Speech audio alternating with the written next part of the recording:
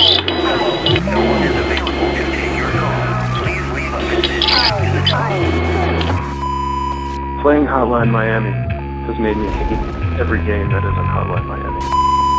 I really like having fun and also not having fun. This game does a good job of allowing me to both have fun and not have fun.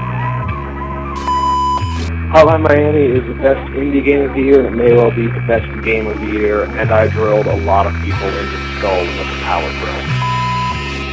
Okay, so this game is kind of scary. I didn't like it. Scared me, and then at the very end I was like, what? This is confused. But maybe that was the point. It was so scary that we'll go there. It's a good game though.